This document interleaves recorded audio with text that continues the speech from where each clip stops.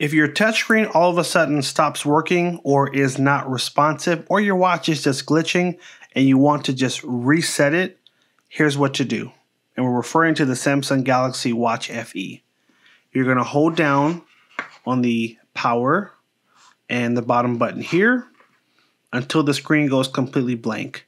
We're going to hold them together on 3. 1, 2, 3, hold. You will see it go to this screen. Continue to hold the buttons. It should only take 5 more seconds. Oh, there you go. And now the screen is off and restarting. So that's what you do. If you notice that the watch is just glitching or not working properly, this should fix the issue, especially if it's software related. I want to give a quick plug to this little portable charger here. This little guy is really inexpensive and is great to have with you, especially if you forget to charge your watch or you wake up and your battery is just super low and you definitely wanted to use the watch that day. This guy can charge the watch almost 100% in about 30 to 45 minutes. So I'll link this below in the description as well.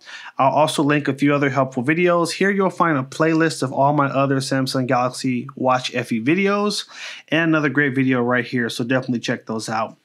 Thanks again for watching. Take care, and as always, have a good one.